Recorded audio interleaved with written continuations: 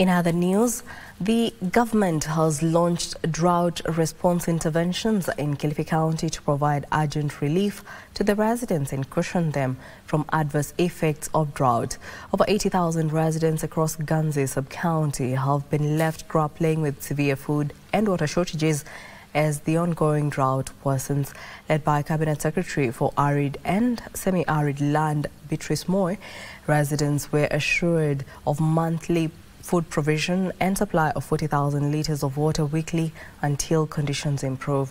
The prolonged dry spell has crippled agricultural activities, particularly in the hardest hit areas like Ganze.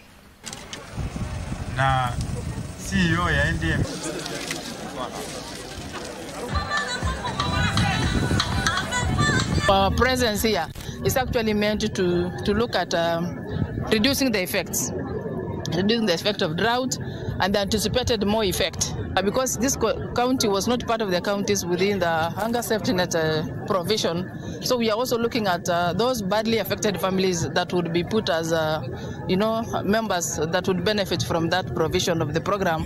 We have today brought 2 trucks of food and 2 trucks of water boosters to ensure that the residents get enough supply of water and food.